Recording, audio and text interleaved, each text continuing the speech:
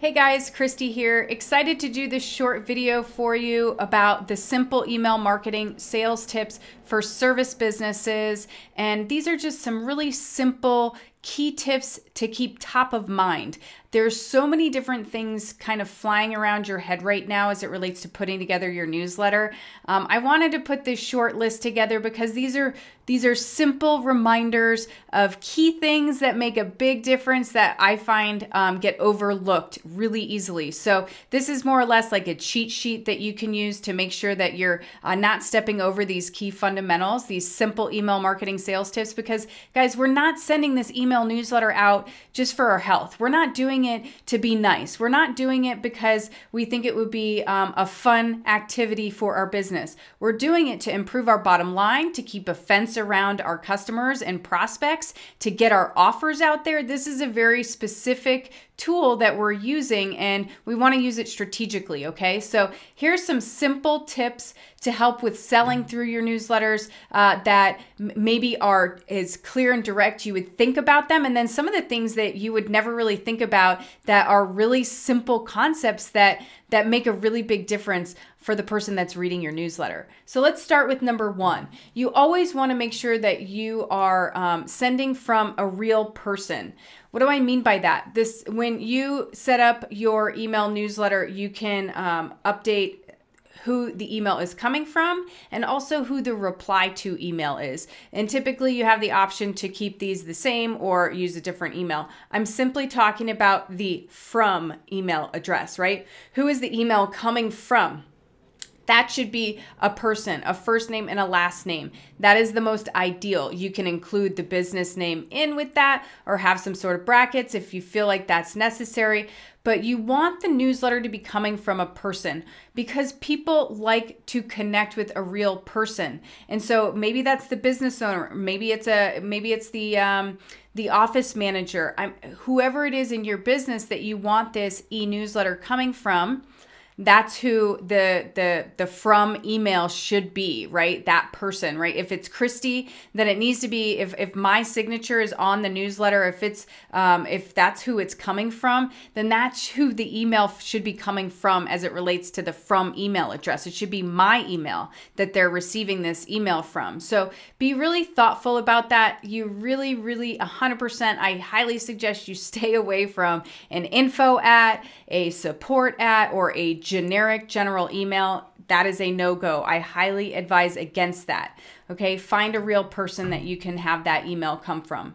Number two, make your email newsletter aesthetically pleasing and easy to consume. This should be pretty easy, guys, because we already went through in one of our other video trainings how to set up your e-newsletter template and also your promotional email that you would be sending out. So that is already built into those trainings, but just as a reminder, you really want to keep with simple sentence structure. You don't want to have these big blocks of text, just a big chunk of text on your newsletter. So break things up. I oftentimes will do, 2 sentences max in a paragraph. So it just kind of depends on how you want to approach this, but you want to really break things down into small bite-sized pieces to make it aesthetically pleasing and easy on the eye for people to read.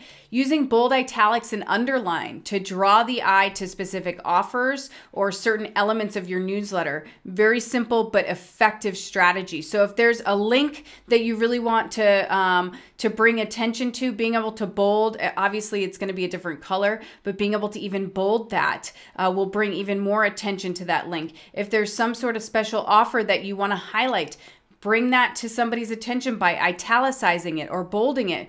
Bring more attention to key elements of your newsletter using these simple formatting tools.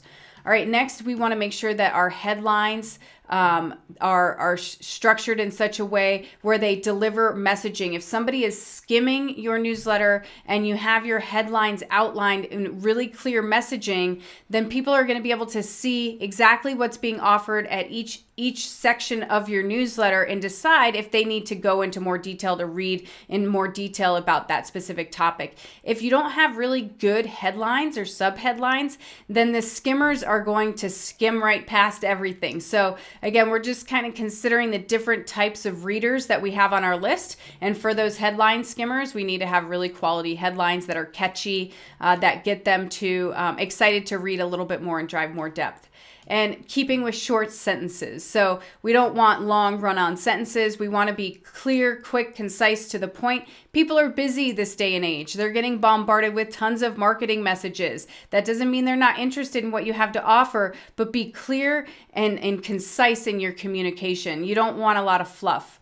All right, next we're going to be talking about number 3, which is our subject lines. So you really want to focus on your subject lines, guys. This is the first step in getting somebody to actually see your offer. If you don't have a solid subject line, they're not going to open your email. And if they don't open your email, they're never going to see your offer. So I can't emphasize it enough how critical it is to really focus in on coming up with really great and strong subject lines, and making sure that you're testing that and you're really focusing in on what your open rates are. So in addition to your subject lines, once somebody does open, you want to create a slippery slope. So the next step is the first sentence in that first paragraph that they're going to read, right? So we want to really hook them right from the beginning. So really consider your subject line, making sure that the first sentence of your newsletter is really compelling, because that's going to encourage people to keep reading.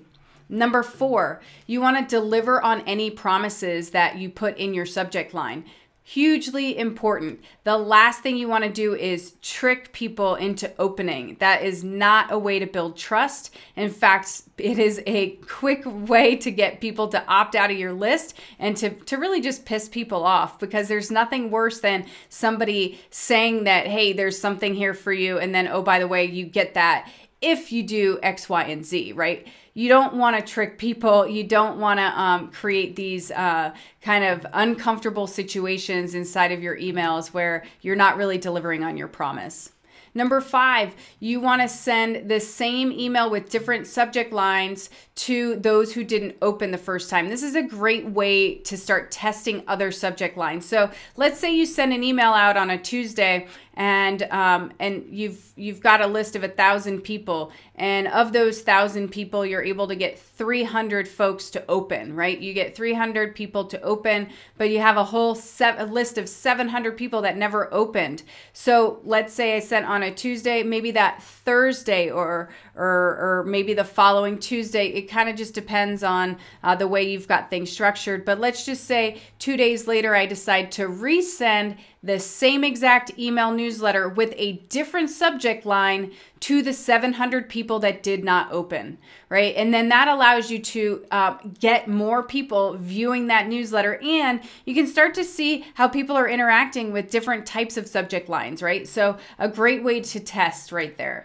Number 6, you want to create urgency with an irresistible offer inside your newsletter, right? So you have a section inside your newsletter. We already broke that down in when we built out our template. So we always have an offer, always have an offer in our newsletter, and you want to make sure that that offer is irresistible. So if you haven't already, there is a video talking about how to create an irresistible offer. It's a simple 9-step process.